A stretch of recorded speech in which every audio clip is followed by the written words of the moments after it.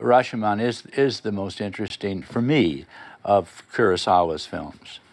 That and The Throne of Blood, those two stand out the most.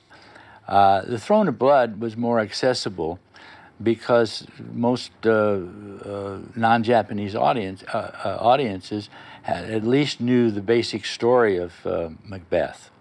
This was more creative because I don't think we'd seen anything quite like this. The main thing here is that when one sees a film, you see the characters on screen. It's not like reading where you imagine certain things. You see very specific things. You see a tree, you see a sword. So you take that, one takes that as truth. But in this film, you take it as truth, and then you find out that it is not necessarily true. And you see these various versions of the episode that has taken place that these people are talking about. And you're never told which is true and which isn't true, which leads you to the proper conclusion that it is all true and none of it's true. So it becomes a poem, and it cracks this visual thing that we have in our minds that if we see it, it must be a fact. In reading and in radio, where you don't have these specific visuals, your mind is making them up. So what my mind makes up and what your mind makes up, or your mind, is never the same. The trial or the testimony scenes that we keep going back to, and you see the two figures behind the person giving the testimony. We never see the interrogator.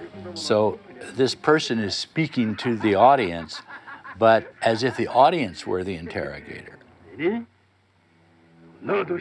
It's as if I, the audience, were saying, what happened? I saw, this other guy told me something else, and you get a different version of it.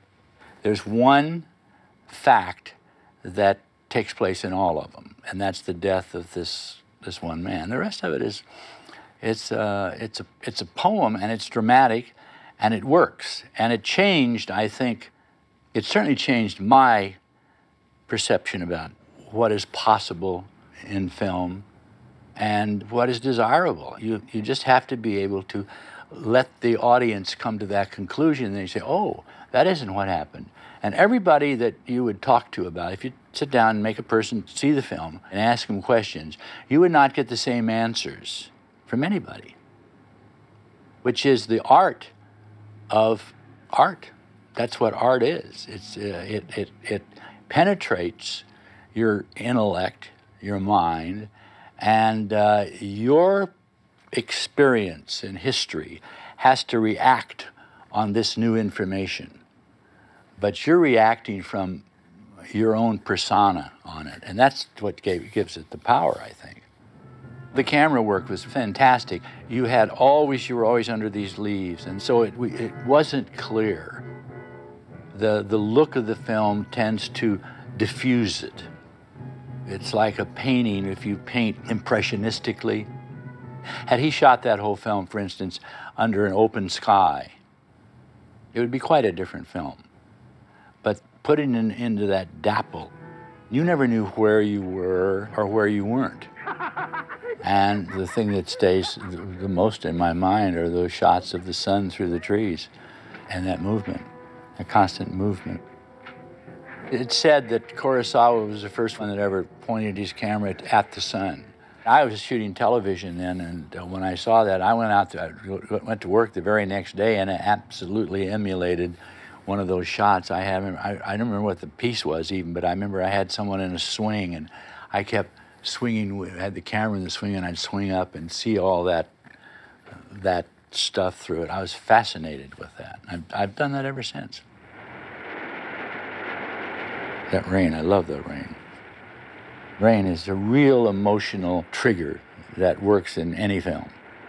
I love weather and rain or extreme heat or wind or snow, anything that's excessive, because it gives you another blanket, so to speak. It gives you another layer that the audience can relate to sensually. I mean, to me, every element of that film was part of that film, part of the poem. The acting style of Mifune and the Japanese actors is quite different from the English-speaking European styles of acting. It served me, the woman particularly, I thought was good. The Mifune character I might have felt was a little exaggerated, but that's the music of that culture. A Japanese person will never see the film the same as a non-Japanese person will. The Japanese culture knows that history of the samurai, like we do the American Western. Every culture has their own set of what you grew up as children. So we miss a lot of that in this film because we just don't have the background. But the best thing about it was, for non-Japanese audiences, is that there was not a lot of dialogue.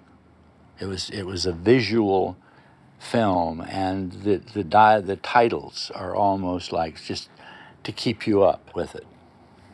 You know, it's the visual stimulation that hits the audience. And that's the reason for film. Otherwise, we should just turn the light out and call it radio. So it's a great film. It certainly had its influence and continues to have an influence on me.